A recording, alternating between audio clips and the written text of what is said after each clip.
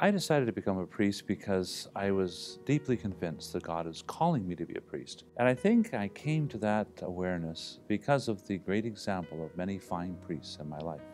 Well, when I was growing up in my home parish in Guelph, Ontario, I was very impressed by the wonderful priests in my parish, both old and young, pastors, associates. They were filled with a great joy.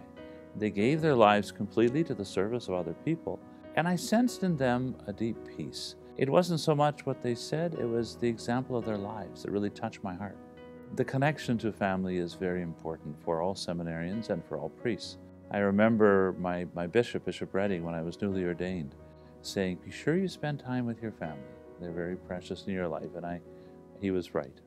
God will provide the priests, and the only thing Jesus ever said was pray to the Lord of the harvest to send laborers into the harvest. So I think the most important thing for all of us to do is to pray to the Lord, and I strongly recommend spending time in adoration before our Lord in the Blessed Sacrament. The more this is done in dioceses and parishes and throughout the world, the more priests there are. Not by some magical combination there, but it's just obvious. It's what the Lord asked us to do. But I think also one other thing the Lord did is He called people, He invited. And so He called by name. And I think one thing we need to do is to invite people to become priests. The source of vocations in very many ways is in the family. It's not anywhere else than that because our whole life comes from the family. And so I would very much encourage parents and all members of a family to pray for vocations to the priesthood. And if it may be by God's grace that one of the members of the family is being called to do that, to encourage that. The most important thing in life is to become a saint, and we all are frail and weak. And so to be a priest, what is required is to be a person who seeks to become a saint. But that's required of all of us. And God will give us His love and mercy and His guidance and His strength for each one of us, whatever our vocation may be, to become a saint. I grew up in a fairly typical family. I grew up in a small community in Western Newfoundland called Pasadena. We had about an average religious practice. We've traditionally been a very poor people, and so we've had a strong focus on taking care of each other because we didn't have outside services in terms of government assistance. So traditionally, it was the religions, especially for us and for my family, the Catholic Church, which was very, very instrumental in providing education. So Newfoundlanders have a focus on what you would call community, but it played in a special way in terms of the religious role and the religious sphere, integrating that and making it possible. When I was traveling through Newfoundland once and I was still discerning, I happened to stop in the community I was born in, and this giant of a man got out of a car and said, "Who are you?" And it was old Father Grace, that my father was his first altar boy back in '58. He did so much good for these communities and helped so many people. This man is the type of man that inspires service to the altar and to the people of God. A teacher has a particular capability to raise up a vocation, to water it like a plant, so to speak.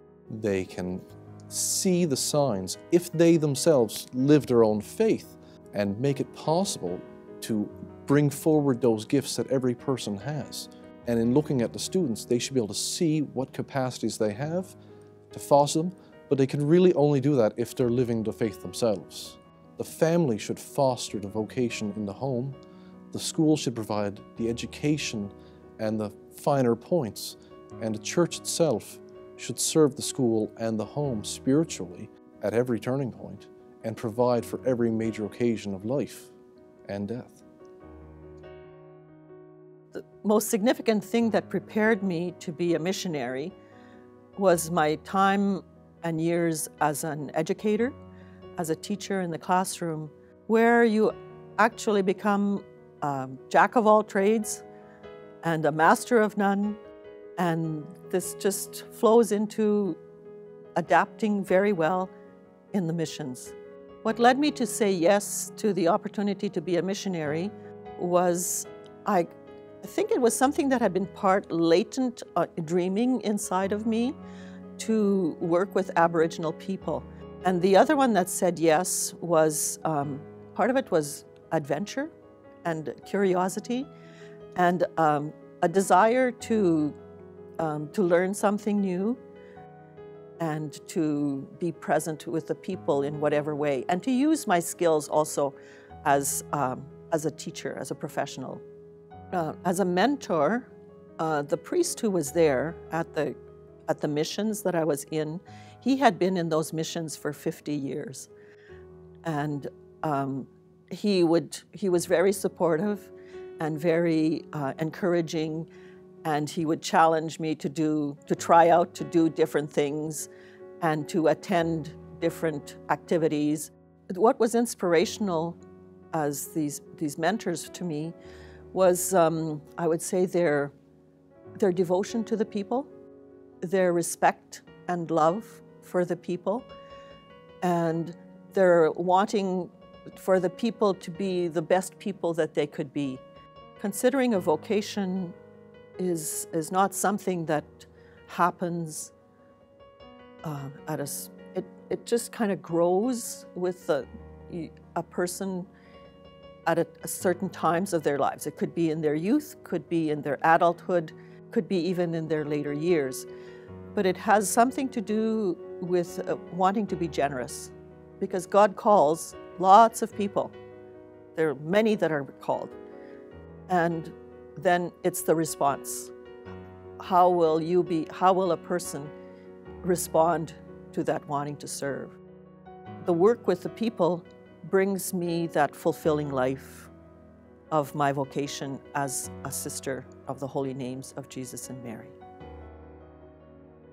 My decision to become a priest was a part of a long journey that I was taking. It was something that was growing from the time I was a child, from my family to the many influences in my life throughout the younger part of my life. And I eventually made a choice to commit myself to God. The ambition was simply to become a good priest and a pastor, perhaps. That was it. But it was expected later on that I would be taking some other kind of a journey. So the previous Cardinal Carter, called me in one day and told me he was sending me to the missions. And so he sent me to another diocese, and that's how I got involved in missions. I came back to the Archdiocese of Toronto, which is my own.